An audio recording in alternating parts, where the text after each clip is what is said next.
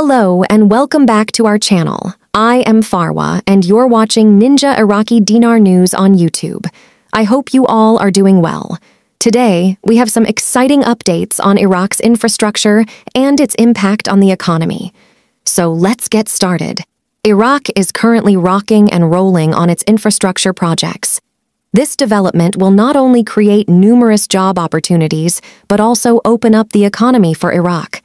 It's an exciting time, and let's hope nothing spoils this progress. Now, if you only have a small amount of dinars and want to exchange them, what should you do? Well, the best option would be to visit your bank manager. If you have 100,000 or even 250,000 dinars, simply go up to the teller and ask them to assist you. You might be moved to a different counter, specially designed for this purpose. Have you ever wondered why countries hold foreign reserves? These reserves act as a backup fund in case a country's national currency rapidly devalues or becomes worthless. It's a common practice for central banks globally to hold large amounts of foreign exchange reserves, primarily in US dollars, as it is the most traded currency in the world. The amount of reserves a country holds affects its currency rate.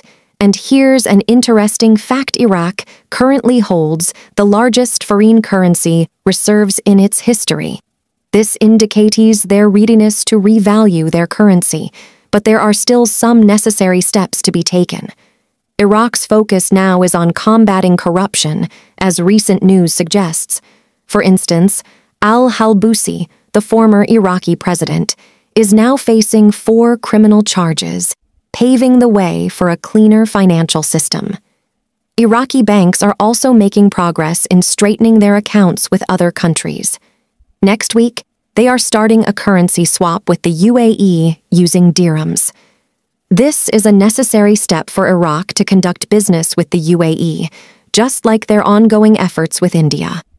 However, it's important to note that although these currency swaps are happening, it will take some time, at least until the end of the year, to see significant results, as the implementation process needs to be carefully ironed out. So when can we expect real results? By the end of the first quarter of 2024, we should start seeing some tangible outcomes. It's an exciting journey for Iraq, and we will continue to keep you updated on any further developments. That's all for today's video. Thank you so much for watching Ninja Iraqi Dinar News. If you enjoyed this update, don't forget to hit the like button and subscribe to our channel for more informative content. Until next time, take care and stay tuned.